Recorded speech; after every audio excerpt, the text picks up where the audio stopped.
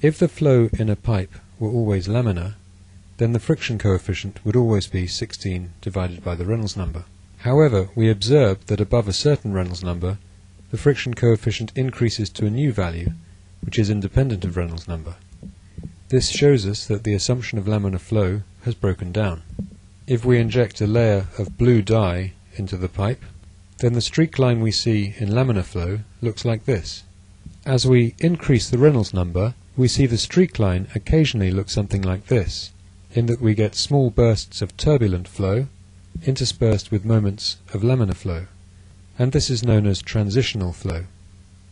If we increase the Reynolds number further, then the flow becomes permanently turbulent, and the streak line looks something like that. When a flow is turbulent, it is unsteady, meaning that the velocity and pressure fields change with time. So if I were to measure the velocity field instantaneously and plot it, the velocity would be 0 at the walls through the no-slip condition, and then look something like this within the pipe. We can time average these quantities, and of course if we time average over a long enough period, then these have steady values. And for the case of turbulent pipe flow, the average Vx field looks like this. It is worth comparing this with the velocity profile for laminar flow.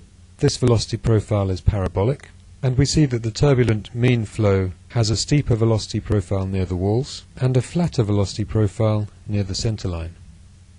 Laminar flows and turbulent flows have very different transport properties. By that I mean that in laminar flows, molecular diffusion is the only transport process between layers of fluid, whereas in turbulent flows, whole packets of fluid move between layers of fluid inside turbulent eddies.